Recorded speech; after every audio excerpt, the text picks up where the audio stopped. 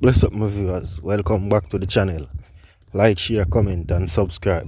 Also do remember to hit the notification bell if you're a new subscriber to the channel, so you'll be receiving a notification whenever we review on a topic or release a new video.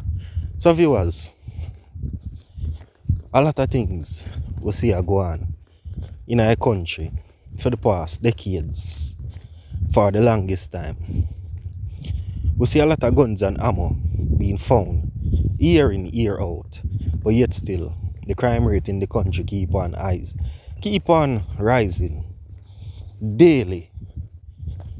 Some viewers, what is the circumstances behind the high crime rate in the country? Right now, more I want to a reason. Yeah man, I want to leave some comment in the comment section. Make we know what you think.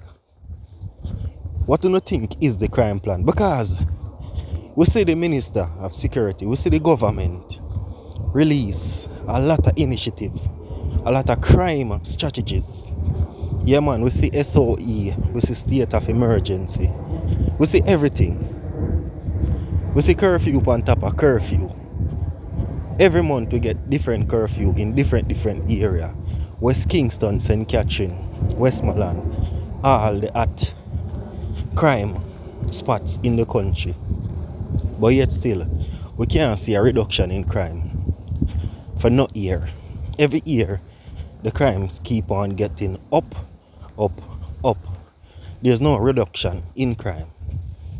But we see thousands of guns and ammunition found each month, each year.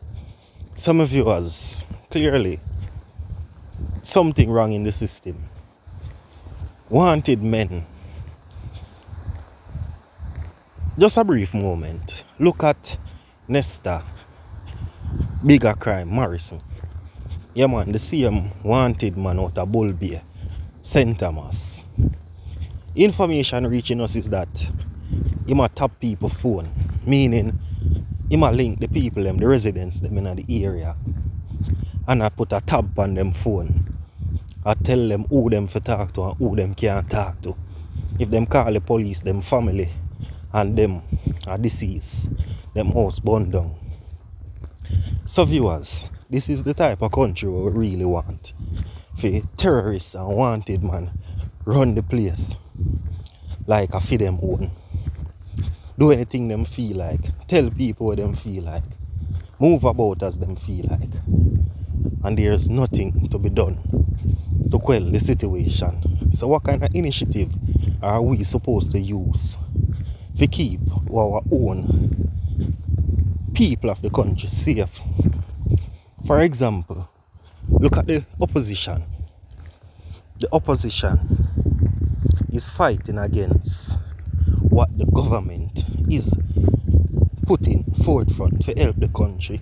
Some of you, this is just a short update, so it's up to you now to leave a comment in the comment section. I could know anything. I could know what strategies we can use. So viewers, like, share.